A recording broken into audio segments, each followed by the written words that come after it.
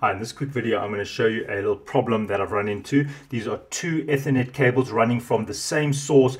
The ports on the switch that connect these cables are all gigabit, yet one of these cable works at gigabit and one is capped at 100 megabit.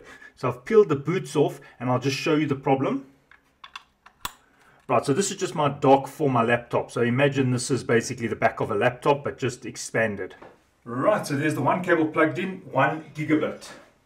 And now the other cable, you can see it's capped at 100 megabit. Now here's the problem. Right, so this is the gigabit and this is the 100 megabit. And if I look closely, this is all fine. All the conductors are pushed right to the end, and I'm not surprised that this is working fine.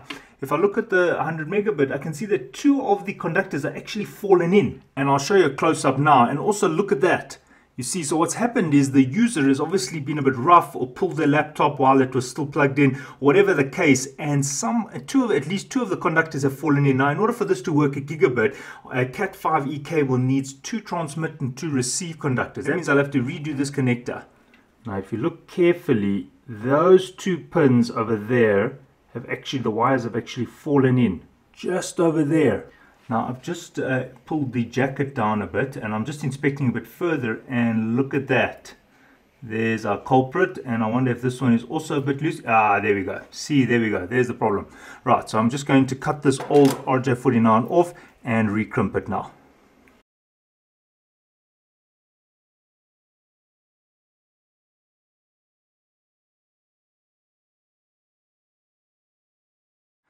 Right, so it's orange, white, orange, green, white, blue, blue, white, green, brown, white, brown.